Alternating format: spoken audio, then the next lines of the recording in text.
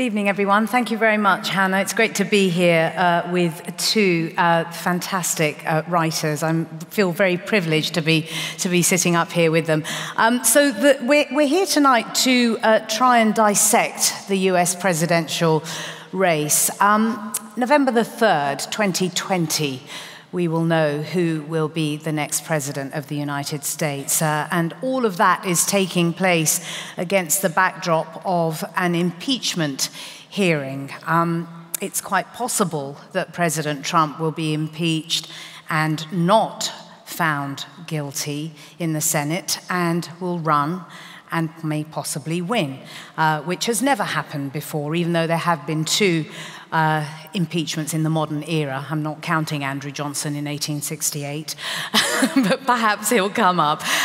It's also been a very big week, apart from the impeachment hearings, in Atlanta. Last night was the fifth Democratic Party debate, so we'll be talking about that too, with the two people sitting here on the platform with me. P.J. O'Rourke, author, journalist, and humorist, renowned for political satire. He is the author of 19 books, including Holidays in Hell and Republican Party Reptile. He's an occasional columnist for The Washington Post and is also runs a web magazine called American Consequences. His book about the 2016 US presidential race, How the Hell Did This Happen?, was published in March 2017. There are books for sale after the event tonight. And Lionel Shriver, author of 12 novels, including the bestsellers The Mandibles, A Family, 2029 to 2047, and the Orange Prize winner, We Need to Talk About Kevin, which was, of course, also a 2011 feature film. She won the 2014 BBC National Short Story Award, and her novella and short story collection, Property, was published in 2018. She is, I'm sure you're all aware, a prolific journalist whose writing has appeared in The Guardian, The New York Times, and she has a column in The Spectator. Welcome to you both. Do please join your hands together and welcome them.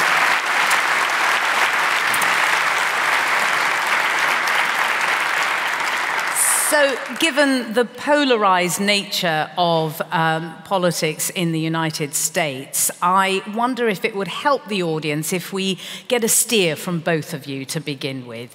A short answer, I think, to begin with, where you stand politically. Lionel Shriver. Well, given that the United States has become so polarized, I don't fit in either camp. I regard myself as a social liberal and a fiscal conservative. I'm one of the last great fiscal conservatives left in the United States. And there is no party that represents my views. Because I really don't have any choice, I am a registered Democrat. I've certainly never made any bones about the fact that I regard the Trump presidency as one of the great, horrible accidents in democratic history. So, but I'm constantly put into a difficult position because most of the primary contenders for the Democratic nomination are well to the left of me, especially in relation to money matters. Like they want to spend a lot of it, mine. And yet the alternative is unthinkable. So I'm especially sympathetic with people who are not at all keen on Trump, but look at the array that the Democrats now present and don't easily recognize the alternative that they're looking for. PJ. Well, I was a Republican, but I'm taking a few years off. I suppose really at heart I'm some sort of libertarian. You know, I kind of believe that, you know, mind your own business and keep your hands to yourself. I call these the Clinton rules. Hillary, mind your own business. Bill, keep your hands to yourself. You know, that pretty much covers my political And I, too, regard Trump as an absolutely unmitigated disaster and a great reminder, something we always have to keep in our heads about democracy is a simple mathematical fact. 50% of people are below average in intelligence.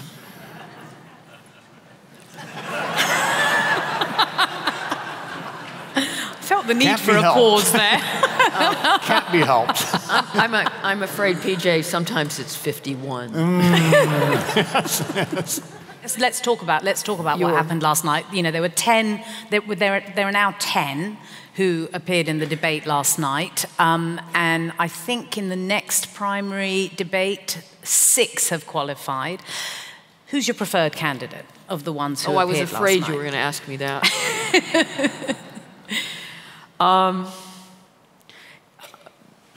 I'm like a lot of moderate Democratic voters in that, by default, I end up supporting Biden without any enthusiasm. I mean, I'm a walking cliche. I don't have any faith in Biden to go the distance. His performance last night was described by a number of commentators as better than usual. Oh my God. And, you know, weirdly, he has a lot of the same problems that Trump does. He can't finish a sentence. He interrupts himself. He has this freakish habit of being in the middle of the sentence and then saying, anyway. It's like a little brain fart. And, you know, and I will share, I believe that Trump is suffering from serious cognitive decline. It's not just that he's evil, it's that he's increasingly a little bit out of his mind, like a lot. And actually Biden has some of these same qualities. So he just keeps up with the gaffes, and it's become a bit of a joke, all the things he gets wrong, and he keeps referring to 1970 as if it were yesterday. I don't think he's going to make it. So, I mean, then there's... When you say you don't think he's going to make it... I don't think he's going to make it to the bathroom. Yeah. Now, that was mean. I'm 72 years old, and I get to say things like that. You know? Because I look at the poor guy, and I think everything you said, and I think, yeah, ooh, me too. You know, I mean, I came into this room. Why? Anyway, as I was saying, is that I know personally, 72 years old, I'm moderately fit, you know, not quite as clean living as Joe is, but, you know, I'm all right for my age. And I think, you know, day after day, America's an immense country, and day after day after day of bussing around, having 6 pancake breakfasts and 7 spaghetti dinners, you know, with various volunteer groups and so on, and giving the same gibberish speech over and over again and not quite remembering what part of it I'm in, you know, and where it's supposed to end or begin, for that matter, you know. I'd be dead in a month, you know, and I fear he may be too, you know. Is he your preferred candidate? Well, no. I mean, I've been saying for quite a while that the Democrats are operating on the premise that nobody can lose to Trump, and by God, they're going to find that nobody.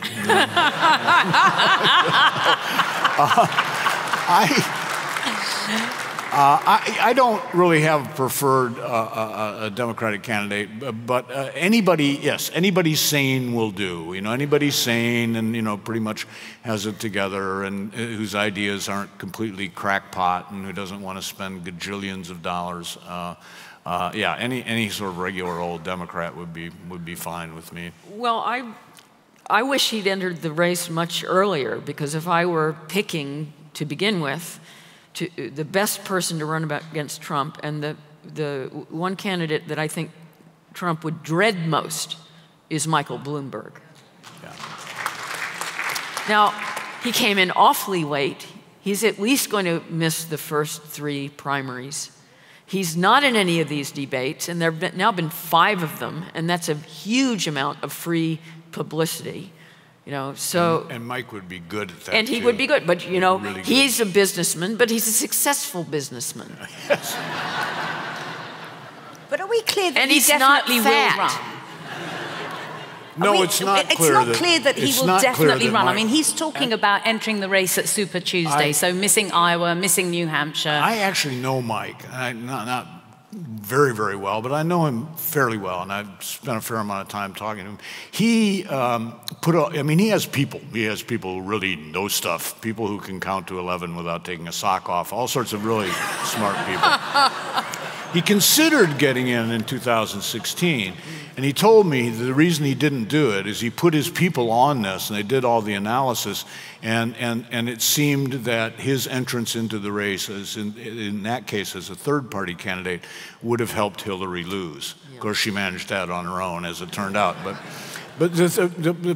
besides coming in late with Mike being a problem, is he's also very New York.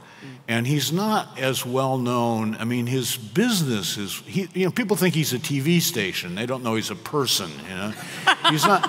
Those of us who lived in New York while he was mayor, and he was a very good mayor, we all say, hey, there's the guy, wonderful technocrat, you know, trustworthy, you know, moderate in his spending, a little bit around the bend on things like giant bottles of soda and so on, you know, but you know, we'll forgive him that easily for cleaning up the streets and cutting down the crime and generally making the place run considerably better than New York had in human memory.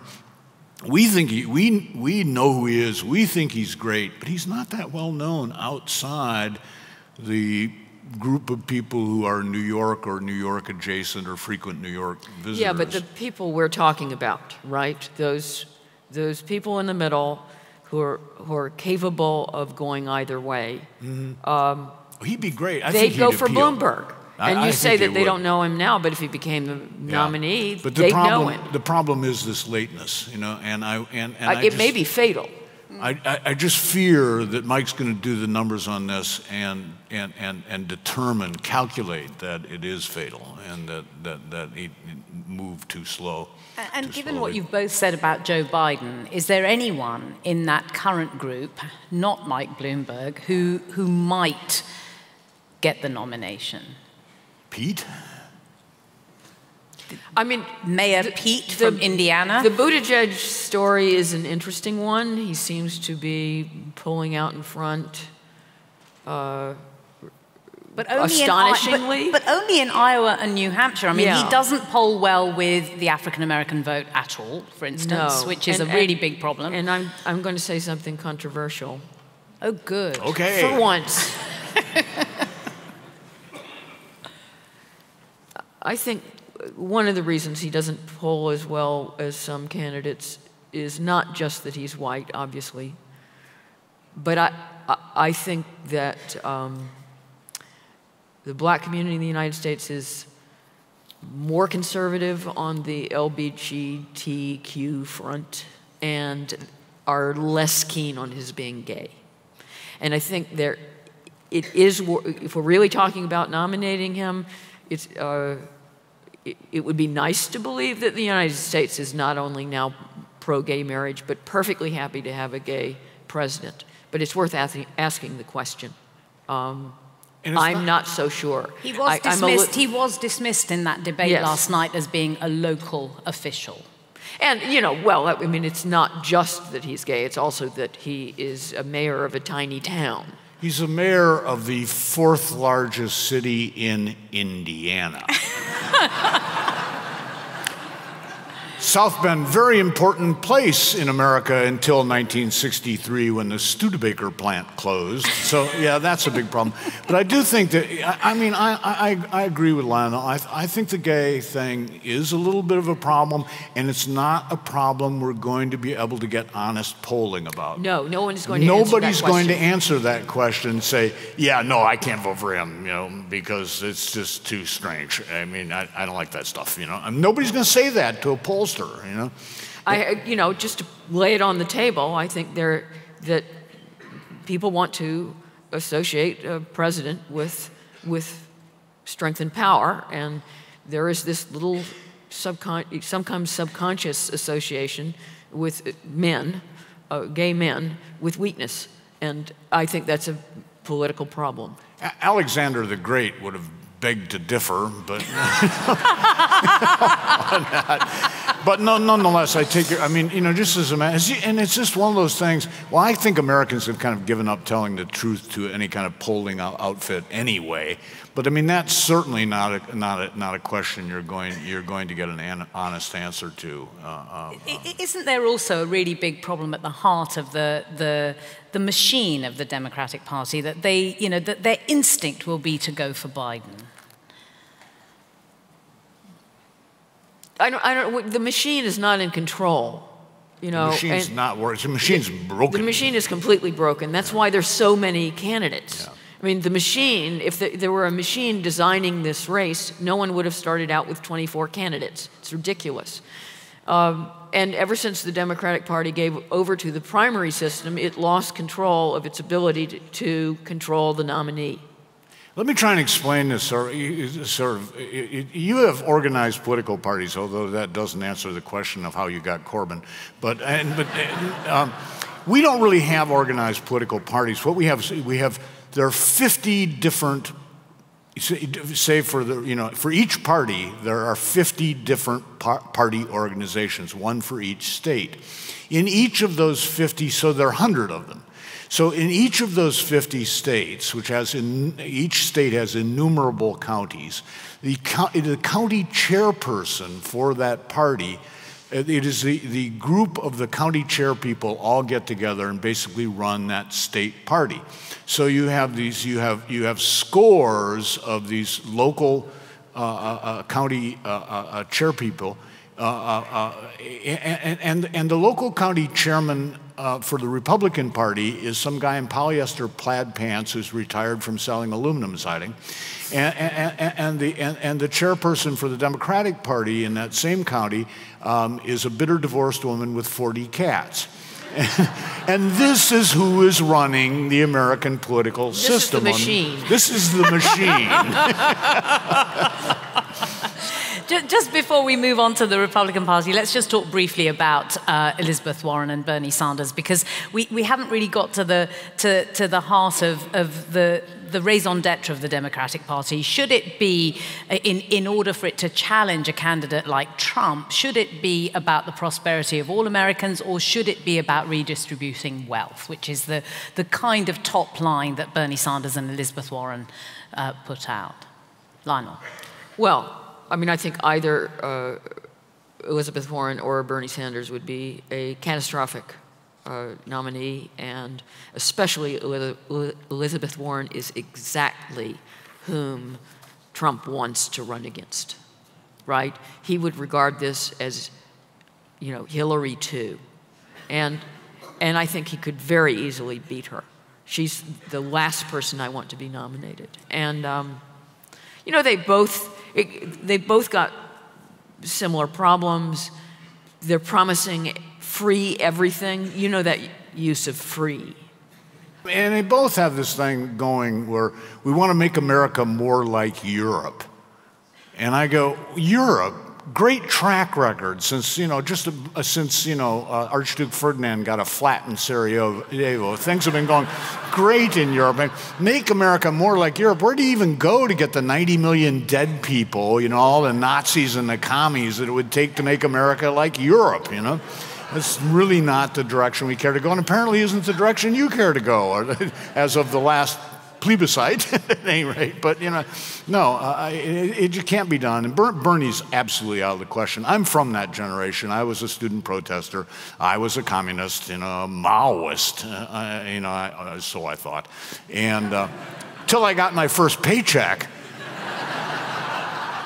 say federal tax and state tax and local tax and my contribution to my retirement plan and the health plan and all. And you know, I netted, like, I was making $150 every 2 weeks. I was making $75 a week. And I was so looking forward to that $150, and so was my landlord. And I get my paycheck, And I netted out like at $82.63 or something. And I said, wait a minute, I'm a communist. You know, I've yelled for communism. I've screamed for communism. I've broken windows for communism. I've rioted for communism. And then I get my first paycheck and I find out we have communism already. You just took half my pay. You know, I'm not Rockefeller. So that snapped me out of it, you know. And yeah, he belongs to that era, except that somehow or other he never snapped out of it. Warren has this notion that the entire country can live off of the proceeds of the top 1%, and this is what the left has been selling for some time now. For a couple of centuries. Corbyn does the same thing. That all you have to do is soak the rich and everything will be free for everyone else. And it just doesn't add up statistically. It really doesn't, Len. I actually went and did the math on this. And if you took all of the income of the top 10% of earners in America, if you took all their income, it would fund the federal government for exactly 1 year. And then the next year when you came back, would that top 10% be there? I don't think so. I think they'd be in the Cayman Islands or someplace, and it just wouldn't, you know. Then, if you say, oh, well, you know, wealth is not just what one earns, it's what one's worth. And so I did my best to figure out sort of net worth of the top 10% of Americans. If you took all the net worth of the top 10% of Americans, it would fund the federal government for not quite the 4 years that it would take you to get reelected to your second term. And then it's gone. It's gone. You can't go back and get more. You know, and so that is the problem. And there's also there is a philosophical and political question mark over the whole idea of a wealth tax.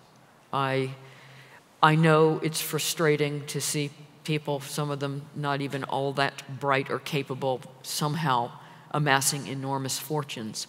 But the principle of the government just coming in and taking it because it can. I mean, government does that to a degree already. But this is money that you have somehow miraculously got through the tax system and out the other side, and you still have something, and the government says, well, we're going to punish you for actually keeping anything. It's creepy, all right?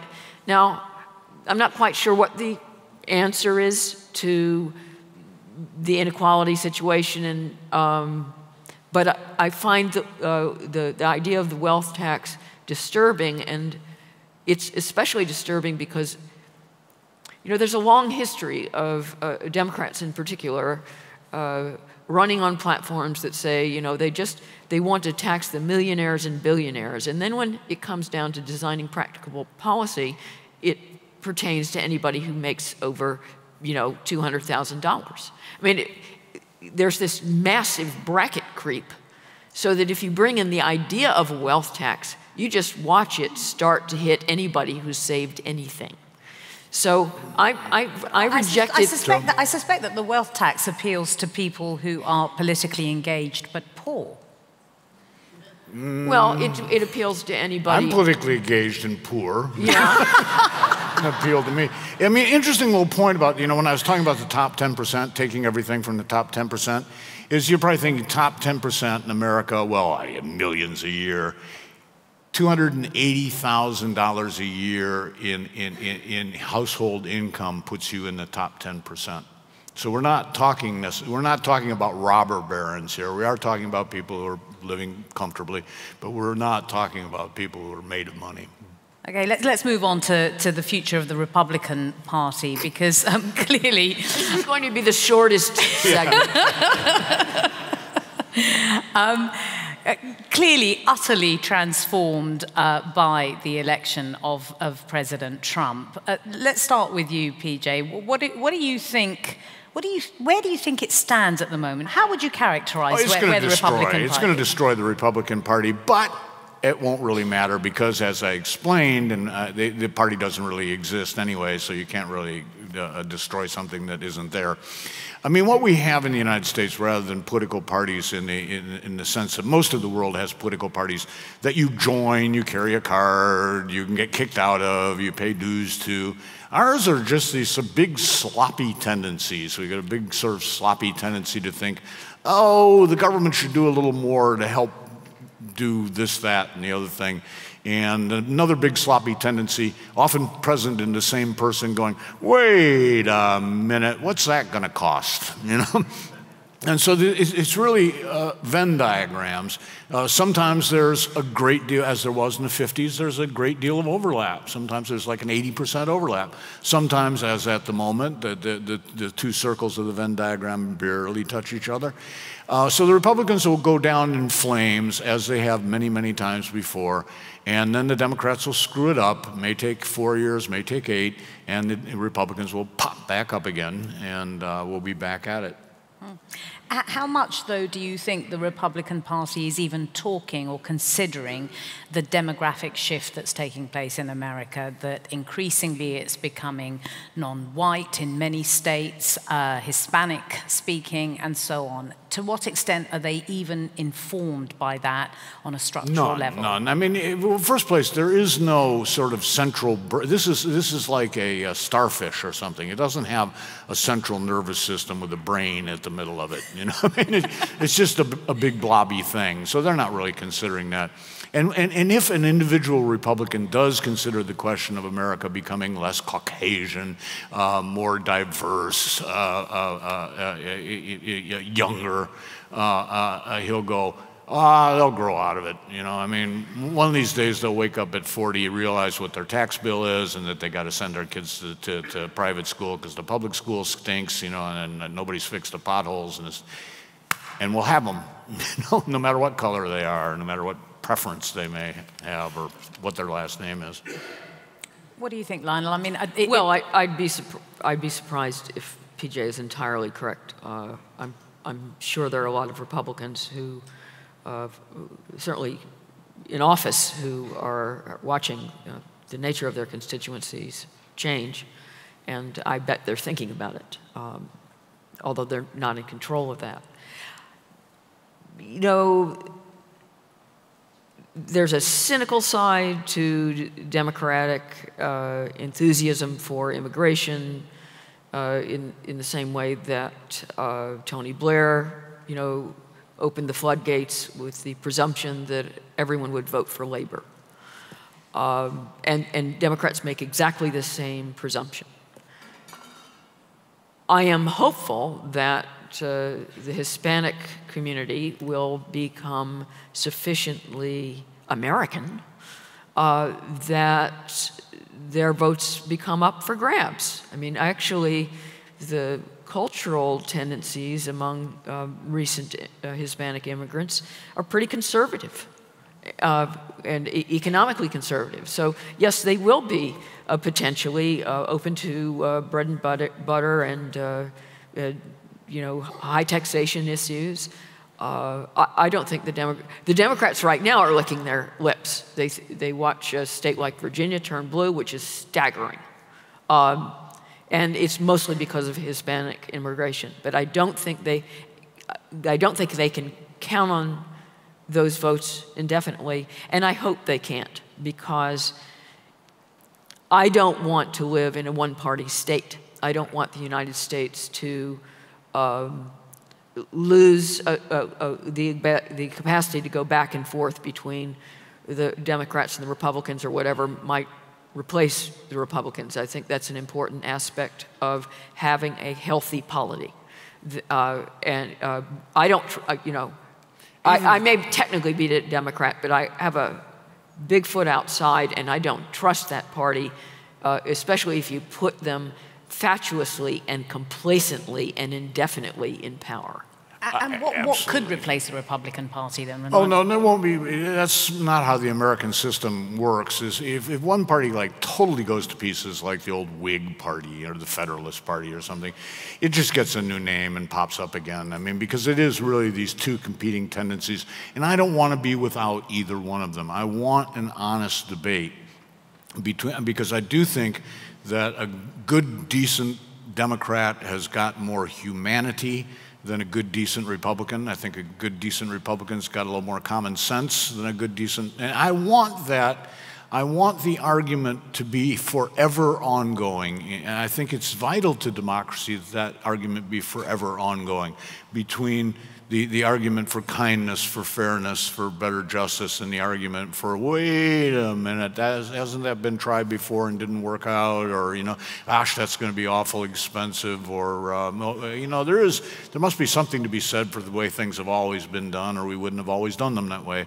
I want that argument to always be ongoing, and in any one-party state, be it Republican or Democratic or or Green or what have you, the argument ceases.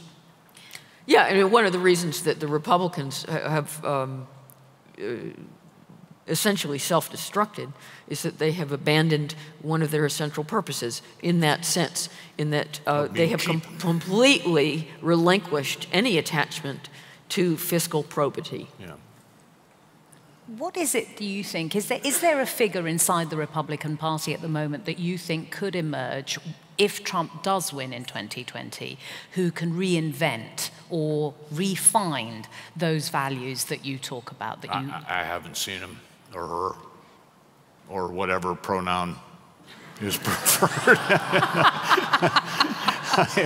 Have you?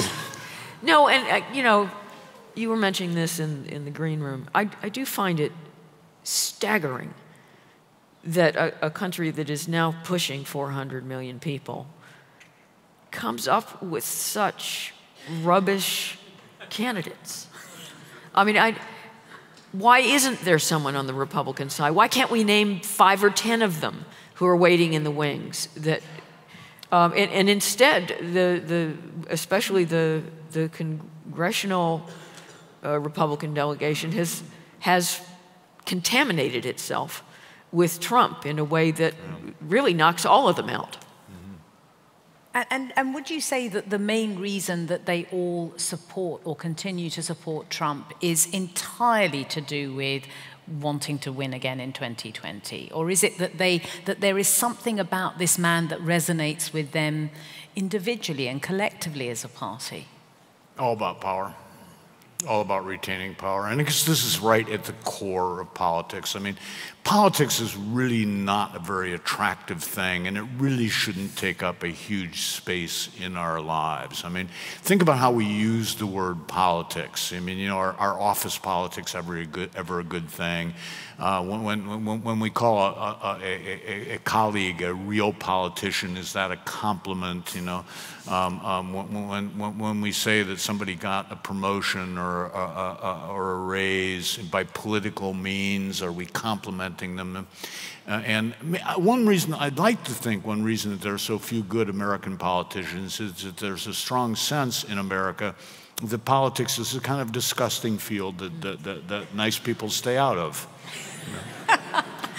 And yet the impact on everyone's lives is profound. It is. Well, it's true. And I think Trump has furthered the process of people of integrity not wanting to go into that field. Now, that said, I was impressed watching last night's Democratic debate this afternoon. Maybe it's because of having watched Trump blither for the last couple of years, or maybe it was having seen the Tory and Labor debate. Yeah. Whoa. But I found these people quite presentable. I didn't agree with everything they said, but they were cogent, they were civilized, and they knew how to construct an argument. And so in some ways I'm stepping back and I'm countering what I just said, because I thought these were pretty decent people who had strong convictions and could string a sentence together. Wow. Which puts them way ahead of the incumbent. Right. Let's open up the questions to the floor. Yeah. Hello. What do you think of Nikki Haley's chances coming through to revive the Republican Party? I actually wish I'd thought of that, as a matter of fact. Now that you remind me, I might have said maybe Nikki Haley will be the rallying. I think pretty good. I mean, she has a good record. She's a very effective politician. She has sort of feeling of kind of strength and positive energy about her. Yeah, she could very well, and she's, you know, by politician age standards, she's quite young too. So there's, you know, there'd be time for her to be maybe the phoenix rising from the ashes. I never understood why she resigned. I don't know. To earn money. To earn money. Oh, that. Earn money. Yeah. Yeah. Let's just go here first. Thank you. I'm wondering why the three of you in the time you've been speaking haven't mentioned the role that the state of the economy will play in the next election. Because I heard Frank Luntz, the Republican strategist, make the comment that the last time an incumbent president lost with economic numbers that looked like this was never. Is this election going to be different somehow? I mean, the economy certainly helps Trump, although I am not convinced that he can take much credit for it. This is one of those weird, this happens all the time, that presidents get credit for good economies, and then they also unfairly get the blame for bad ones. And often, you know, the economy is its own animal and has its ebb and flow, and often is to the degree that government has any effect on it, it's often responding in a delayed fashion. So decisions that Obama made will still be carrying forward and influence the atmosphere. I would give a little different explanation of that. I think the American economy has been bubbling along pretty well for such a long time now that it's become sort of invisible. When the economy is very volatile, popping up and down constantly, it becomes a strong political issue. In this case, it's the candidate and the incumbent who have been popping up and down with great volatility, while the American economy has just been sort of steaming along. And I think people have begun to take it a little for granted. But you're right, we should have discussed that a bit, because it is helpful to an incumbent, even as odd an incumbent as Trump is going to be helped by a good economy. I wonder about the impact of the trade war with China, though, whether that will start to make an impact enough to the base that Trump is still, the support of his own base, particularly farmers. It'll take a while. You know, the one thing is there aren't many farmers. I mean, you think of Trump as having this rural base, and he does have a rural base, but most of those people aren't really directly in agriculture or even secondarily in agriculture. The actual number of people employed as farmers in the United States is down around 3%. So yes, 3% of Americans are going to be clobbered by a trade war with China. It'll be a gradual sort of trickle-down bad effect of rising prices of all the Chinese manufactured junk that we love in America. But it'll go up penny by penny and nickel by nickel, and somebody's going to get really angry about it, but probably not for about 2 years or 3 years. Let's go right at the back there, number 3. Hello. In light of the failure of any national politician to unite the country, do you think state power should and could increase? And if so, who would that benefit?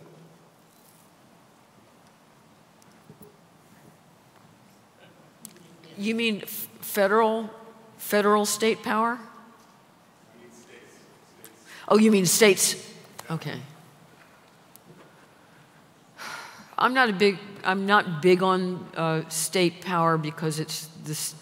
When states have power over things, there are some states that do dumb things. Or evil things. Well, look what's happening with the abortion legislation. Or civil rights, but long before that. Yeah, so no, I don't think an answer to the current situation is more states' rights. And certainly the entire trend historically in the US is for more and more concentrated federal power. And that's hard to fight. And it never seems, it's like all power, it never seems to go the other direction. Never comes back down to us, does it? Always keeps going up to them. You will almost never see any institution relinquishing power. That's why the EU never gave anything back to the UK, right? Because once you've got power, you keep it. Number 2, just here, and then we'll go to 1 over there. Hi, it's just a follow-up question on your comments about Harris. Surely it's a good thing that more Democratic nominees are making racial justice a central part of their platform. If kind of the election of Trump has shown anything, it's that white supremacy is going strong. I think there's too much focus on racial justice among the primary candidates. Among the Democratic primary candidates. I just think that at this point in time, we really need to start using very inclusive rhetoric because the country has become so incredibly divided. And, you know, the last few years, and it's not just Trump, but the last few years, just culturally, the United States has, especially on the left, has become consumed with race. So it's not as if, oh, we've never talked about this before. If you take a look at the New York Times, everything is looked at through the prism of race, which is historically astonishing because, I mean, that would have made sense in the 1950s and 60s. But things are really better than they've ever been before in terms of equality of opportunity. And yet, and ironically, it's especially white liberals, are now obsessed with it. And I think it backfires. And, you know, this is actually in comparison to minorities who are not nearly as consumed with skin color and racial injustice. Even approaching things like misuse of power by the police. And you know what? That's not just a black problem. The police are shooting everybody. And if you look at the, in fact, the New York Times did published some rather embarrassed results during the thick of Black Lives Matter, and looked at all of the police caused fatalities going back, I don't remember how many years, but it was a big section. And they didn't find any racial disparity at all, which is not what they wanted to find. It doesn't, but that doesn't mean that the police are good and all of these homicides are justified.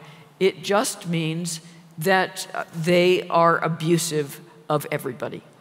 But on the issue of white supremacy, I mean, and not held accountable. Isn't it? It's about tone, and it's about how you talk about those arguments. Because it's certainly true that President Trump has emboldened white supremacists to think that it's fine for them to say the things that they say because of his ambivalence on the subject, and that's just being very generous to him. I believe that the actual number of white supremacists in the United States is still very small. I think that there is a kind of need on the left for these people, and in some ways they have been created. The United States has had a fringe movement of racial lunatics forever, okay? you know, the KKK, et cetera. But for the most part, in recent times, it has been a tiny number of people. Now, it's true that Trump has emboldened them to become more visible and more vocal, but I have not seen any studies that document that there is some kind of huge escalation of actual white supremacy. One of the problems is that the term has become so degraded that we now just use it to mean racist or someone, or for that matter, just somebody I don't like. It is illiberally distributed everywhere, but it used to mean something. It used to mean an actual ideology that believed that white people were superior to other races. And the test of a real white supremacist is when you call them a white supremacist, they say, hell yeah. And they're proud of it. I mean, I just want to pursue it just a little bit more, because I am interested in the influence and of Steve Bannon, and there's also the Southern Law Poverty group just did this huge investigation into Steve Mnuchin and the emails that he's been sending for years and years, and it is about sensibility rather than a structural group of people who call themselves white supremacists who march up and down the streets of the United States. It's about sensibility existing inside the corridors of power, isn't it? Well, let's thank God for that, because let us always choose disorganized and marginal evil over well-organized evil.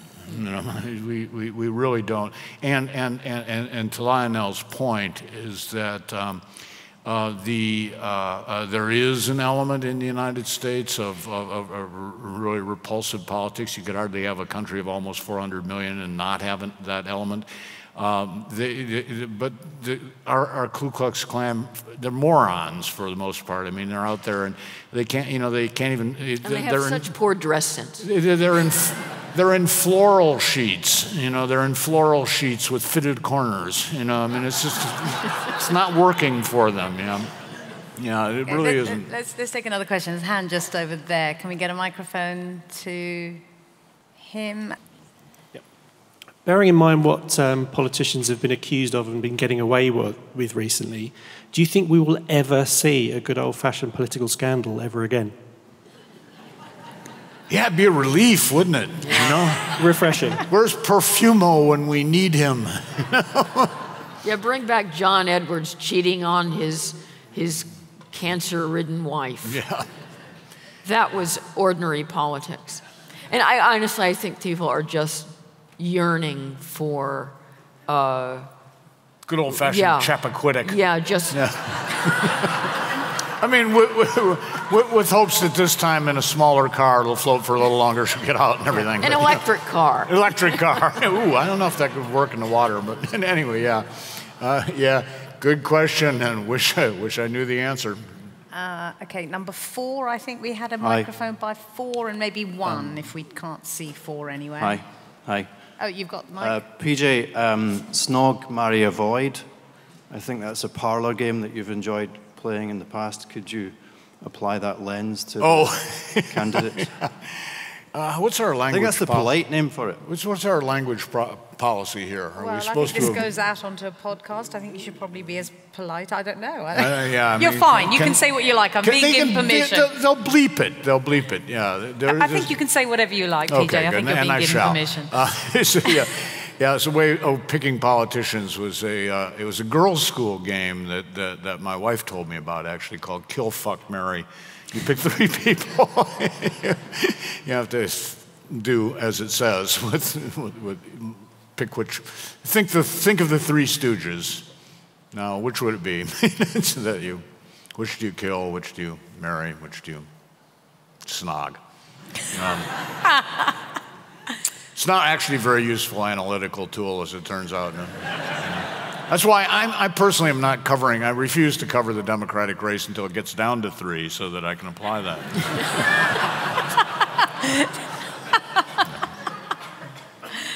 Number 1, right at the back, and then we'll come here at the front, I think. Hi. I'm asking this not as anyone with any particular political affiliation, just so you don't think that it's loaded, but I'm speaking to 2 fiscal conservatives. So I guess the first part of the question is directed at PJ. When you were talking about having that balance between, the important balance between the Democrats and the Republicans, when you were describing the Democrats, you spoke in terms of kindness and generosity. And then when you were speaking about the Republicans, it seems like you went to great pains to avoid the word selfish, and you kind of defaulted to common sense. And I wanted to know if you wanted to expound on that. No, I'll go right with selfish. Yeah, okay. I'll go right with selfish, you know. It just felt like you were, yeah. You know, none of us would be here if there weren't an innate sense of self-preservation in the animal world, you know. I mean, it's why we, you know, ultimately, it's why we copulate and have issue, is this desire to perpetuate ourselves. But it's also why we don't stick our head in the oven, you know, and why we don't walk out into the traffic and so on. No, speak for yourself. Okay. Selfishness within the bounds of decency and honor is an important tool to human civilization. You want people to be motivated. You want them to seek rewards. You want, of course, this to be channeled in some, and that's, of course, but that's society's job. That's really shouldn't be left to government, let alone politicians, to do that. So. Yeah, I totally agree that a successful society, a well-organized politics, makes it so that people pursue their rational self-interest, and it also serves the complexity and the totality of those pursuits of self-interest end up also benefiting the whole of society. Your basic Adam Smith. Right. You know, so, butcher, baker, beer maker. That's what conservatives traditionally rely on and try to arrange, whereas the sappier liberal perspective is, why don't we all be good, you know, and to depend on altruism or virtue that is imposed on people. But I'm certainly more a conservative in that tradition. That I prefer. I think we have to not demonize the pursuit of self-interest. Is there a number one? So on this point of the importance of having two strong parties, you both made comments about how that gave the benefit of potentially a decent, good conversation on both sides. Is there anything you see in the Republican Party right now that indicates they're capable of that? Or are they suddenly all going to have this miraculous growth of a spine when Trump's finally gone, whether that's November next year or 4 years hence? Well, they have to lose. You know, that's the only thing that's going to clean up and clear out the Republican Party. They have to lose the White House. They probably have to lose Congress, and I hope they do. Actually, and they certainly will. They will completely destroy themselves if they have another 4 years of Trump. Yeah. I have this recurrent image of Donald Trump being hauled out in a straitjacket from the White House by security. If we're lucky. If we're lucky. Number 3, right at the back up there. When Trump's gone, do you see the Republican Party returning to the post-Romney autopsy or going more towards Devin Nunes? What was the second reference? Went over my head. Yeah, what was the second reference? Devin Nunes? The findings of the post-Romney autopsy about reaching out to more of the country and trying to diversify the party, or stay more with post-Trump Nunes, Jim Jordan, that kind of branch of the party. That's no. They'll if they get slammed hard enough, and they have it coming, and I expect it. So, they've lost the House. They'll lose more seats in the House. It is to be hoped they'll lose the White House. They deserve to lose the Senate. I would personally like to sort of keep the Senate in there to make sure things don't go nuts. But right. When the Republicans get slammed enough, they will come back as a better sort of people. For one thing, it'll be another generation. it'll be people, by the time the Republican Party resuscitates itself, it'll be people who are now in their 30s who will end up running the party, and that will be all to the good. And you will see major changes. I think it will emerge as a much more socially liberal, much more intolerant of intolerance, and I hope more fiscally responsible than it is now. But that may be more of a wish list than an actual set of predictions. So. I think we've got time for one final question. Yes, this session is called the Battle for the White House, and most battles are won because of a successful strategy or plan. I'm interested to know what each of you would say is your three-point plan. You've asked for pithy questions. I hope it's okay if I ask pithy answers. But your three-point plan for beating him. And in particular, one of the things I'd like to hear is how we communicate, beat him in communication terms. It's very easy to dismiss Trump as an idiot, as somebody who's corrupt. But one of the things that he seems to have done, or at least the team around him seems to have done, is to have cut through and communicated to the 51%. How do we beat, in communication terms, somebody who seems to have an ability to do that?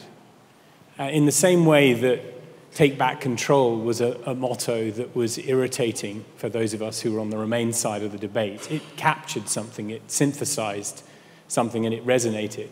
How do we beat Trump in communication terms, and what is your three-point plan for doing so? Does it have to be numbered?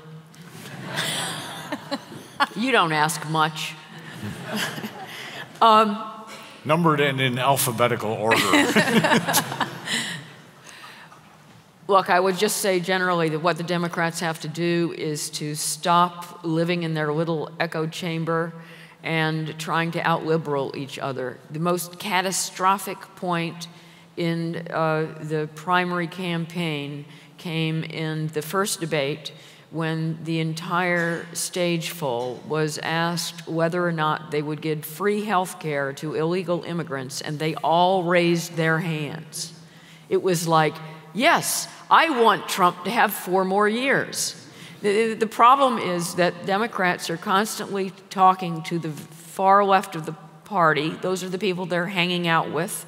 Those are the people who come to their rallies. But these are not the people who are going to make the difference as to whether or not Trump gets 4 more years.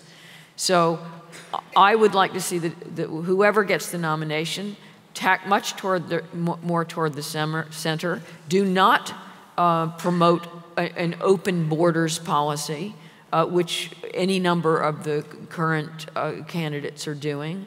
Have appreciation for the essentially moderate nature of the average Democratic voter.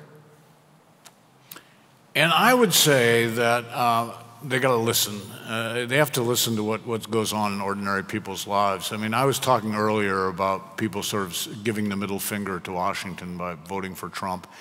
And the best example of that I came across when I was covering the campaign was I got to know and got to like very much this fellow in New Hampshire.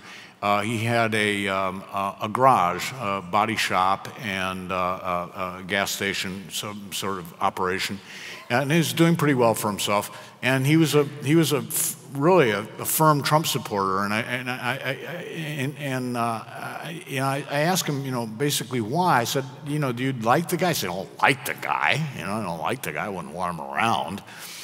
But I said, but so what's going on here? And he said, well, I have 3 gasoline tanks that have been in the ground for too long. They're at the end of their safe existence. They need to be replaced. I can't get the local or the state or the federal permits to pull these tanks out. I can't get the local or the state or the federal permits to put new tanks back in. He said, our business is doing really well. I can afford Obamacare, and I provide health care for my employees.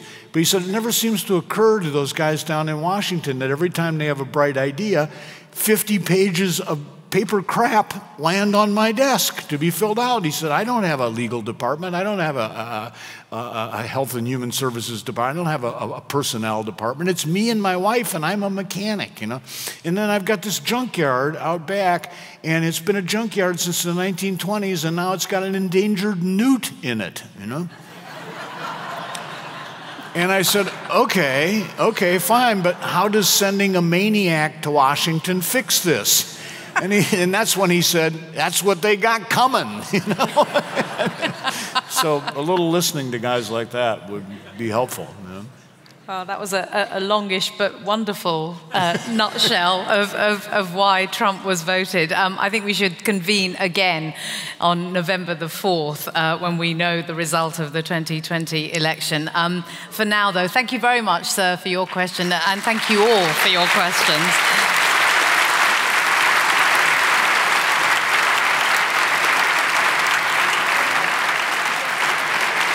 And thanks, of course, to PJ O'Rourke and Lionel Shriver. Thanks very much.